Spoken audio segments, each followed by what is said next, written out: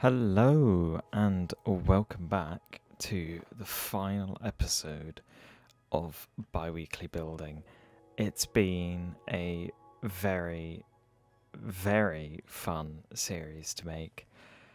I've learned a lot as a builder, I've learned a lot as a content creator, and yeah, I think it's time that I take all that sort of experience and I apply it to some future projects. So, yeah, here is the final sort of last hurrah of Biweekly Building. Building a big castle. Some of my best videos in this series are castles. Some of my best videos on the channel are castles, and I like building castles, so why not? I've got a couple sort of changes that I've made in this video. So I've got new shaders. They're based on the old ones, but slightly tweaked. And there's some flashing going on in the background. I don't know why that's happening. So yeah, I'll try and fix that for future episodes. I hope it's not too distracting, but it's there and I have no idea why.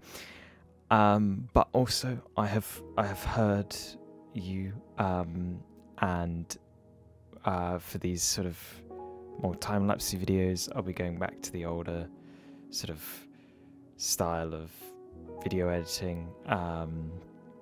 No title cards, just the time-lapse, my commentary and a little bit of music.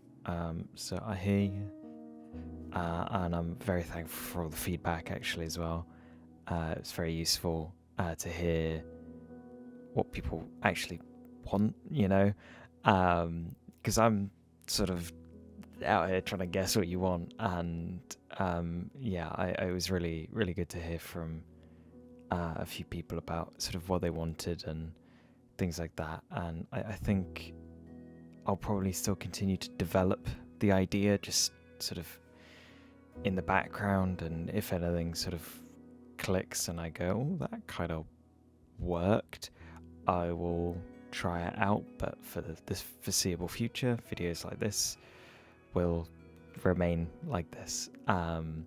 So yeah, I just want to sort of thank everyone for that. And to be fair, the response on that video was a lot better than I was expecting. Usually the 1.0 village hasn't done sort of as well as the other videos, but this one did amazing. This one did really well, so I want to thank everyone for that, because yeah, I put a lot of time and effort into that entire project and I think it came up pretty well. So yeah, but I've talked for a few minutes about random things. Onto the castle. So yeah, I did this castle a little bit differently to how I usually do them. As you can see in the top left, I've got like a wall of my color palette. It's a bit more organized and you can't quite see it because of the render distance, but I've got signs on everything, basically sort of telling me what each sort of line of blocks is for, what it's supposed to represent and things like that. And then all of the outlines have the blocks that I'll be using in them, and that allowed me to basically really quickly decide what blocks and what sort of combinations of blocks I was using in the buildings really quickly, and it was very useful. It streamlined the process a lot because there's quite a lot of castle to get through. I think this entire process took me about 2 hours to just do the shaping. So it's quite a chunky castle. There's a lot sort of going on, especially internally, that you can't see, which is a little bit annoying, but oh well. But yeah, we've got some sort of whitewash, sort of more white walls. We've got some mud bricks and a sort of more browny brick colour, and then we've also got the new tough bricks as well, which I'm using for some walls and also for some bits of the roof later. I pop it into the roofs, and it works really well. I love that block. I think my only problem with it is it can get a bit much if there's a lot of it in one big chunk, so you sort of got to break it up with other blocks, but it works really, really nicely. It's a really good looking block, and yeah, I'm loving using the new blocks from 1.21 that they've added so far in the snapshots and the experimental features.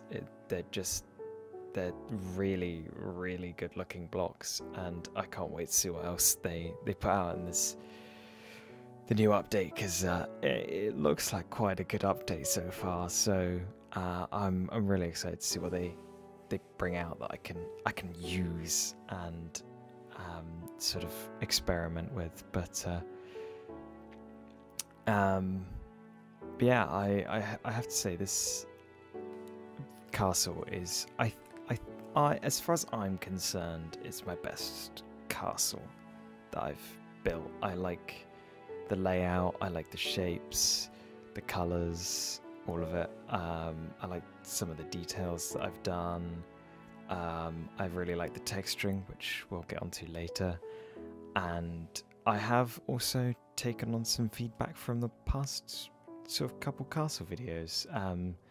Someone in the comments of my Gothic castle mentioned that the flags on the spires made it a little bit chaotic, and I do agree with them.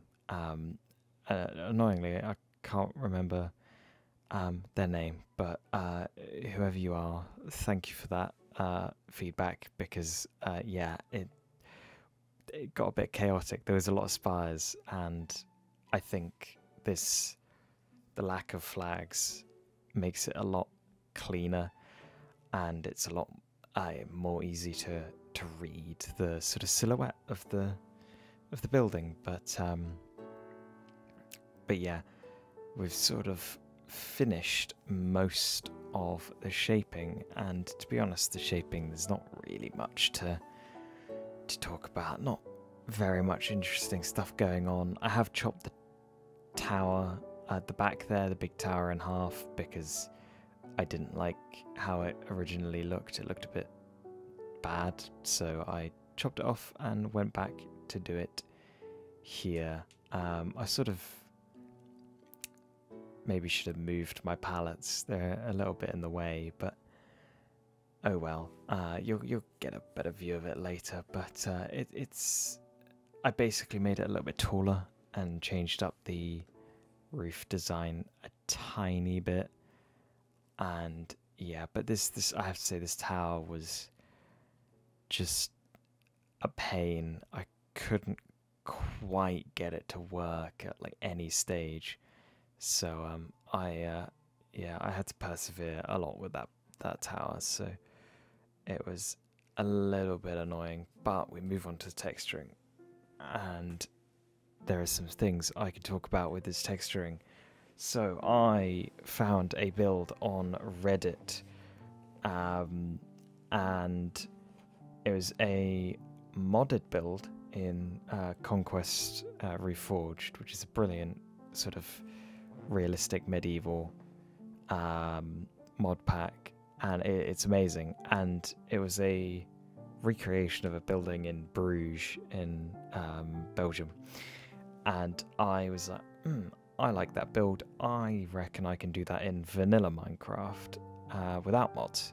So I did that. I tried to emulate the way that they'd done the texturing and things like that, and I came up with basically this way of texturing where I have a gritty sort of grime along the base of the building where it connects to the ground, where it might get a bit more dirt on it, and also along the top and under ledges I've added a little bit of grime and dirt to sort of make it look a bit more old and weathered, and like it's had some years on it, and it really works for castles and just medieval stuff in general. and then you sort of just apply a little bit of random texturing to the rest of it, and it works quite nicely. Doing the roofs is a little bit different.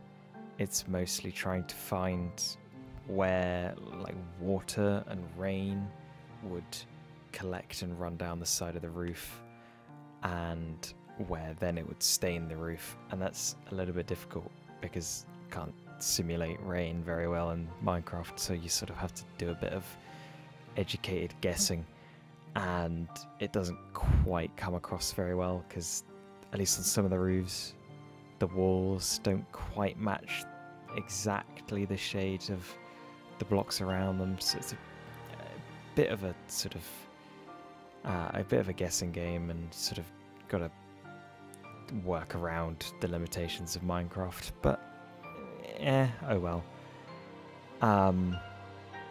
But now we unfortunately get on to the fact that I had to chop off like half of this video and my ideas for it because I completely ran out of time.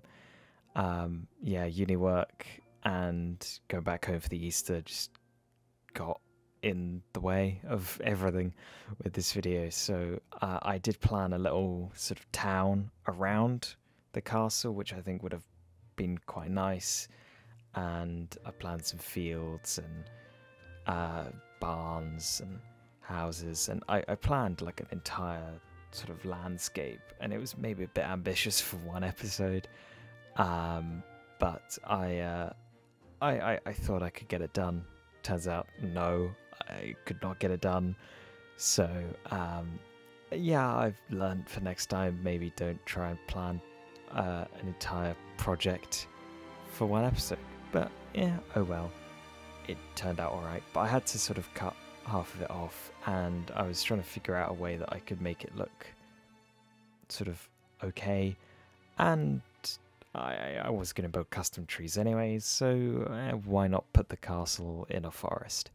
So I took a couple of the trees from my palette. I got the beech tree, and I created a couple pine trees, and I just copy pasted those around, and I think this worked a lot better than the last time I tried to do custom trees, because I have just a higher concentration of the trees, and there's a couple different types of tree, and they're a lot more dense, and it's a lot harder to tell that it's just the same 4 trees over and over and over again.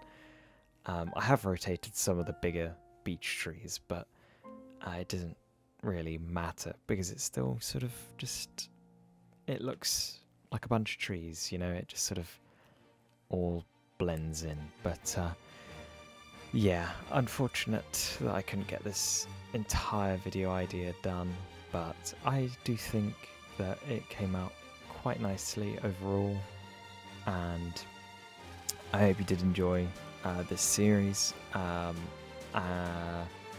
Just a quick sort of disclaimer, I will be taking a couple week break. I'm off for Easter. I've got a little bit of work that I need to do for uni and stuff like that, but I also want to properly plan out my next sort of couple series and videos, so I can make better videos for all of you.